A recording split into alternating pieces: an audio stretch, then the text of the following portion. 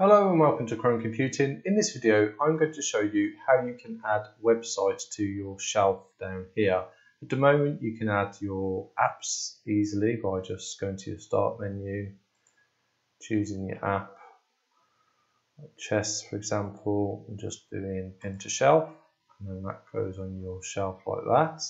But then if you wanted to do it for a website, it wouldn't easily let you do it. So this is really useful because what it will do, instead of having to go to Chrome to go to each website, if you've got websites that you visit on a regular basis, it's best if you have your own little icon here.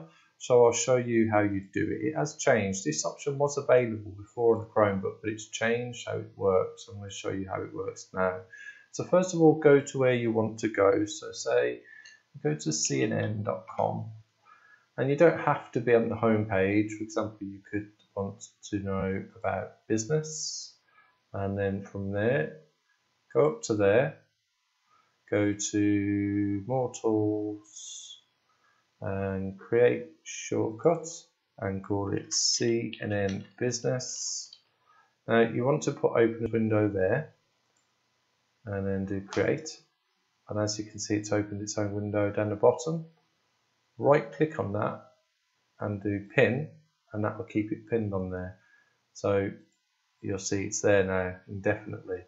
If you do, say go to BBC, if you do it and you do forget to do the, let me just do this, you forget to do the open as window, that's not a problem because it's still creating a shortcut. So when you create a shortcut, so we've created a shortcut, because we didn't put open window, it's not gone down there. But when you create the shortcuts, what it does, it puts these in here. So that's the CNN business, and there's the BBC. So you can just then right click and do pin to shelf. And you can do that with any website, whether it's Facebook, anything. So instead of having to go to Chrome every day to visit CNN or the BBC, you can just do it that way, which makes it much easier. And you don't get the web address at the top as well, which is good, because that is giving you an extra space here, so you've got more space. If you have the web address, for example, if you open this up in Chrome, it's got that web address and it takes up a lot more space. So I do like that as well. And you could do it for weather as well if you wanted to. So wherever you live, if I do BBC, I'll just do London as an example. Go to weather, type in London, create a London like that, and then just go there,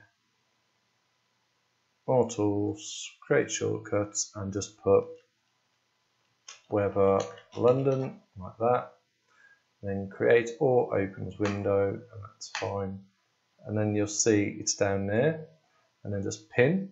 And then in the future, if you want to see the weather in your local area, you can just quickly open up that and it'll show you weather straight away, which is really good. Obviously you'll all have your own websites you want to use for your weather depending on where you are. And some websites show you a lot more about the weather, like this for example has got a graph, so it will show you how it's going to go during the night.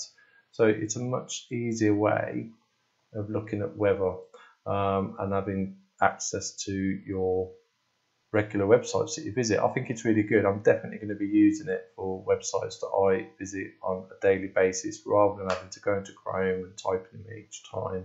And it also helps when you're working as well, because if you have got loads of Chrome windows open, if you've got websites that you use regularly, having them separate is really useful. So I hope that helped. If it did, please like below and subscribe to the channel for future videos, and thanks for watching.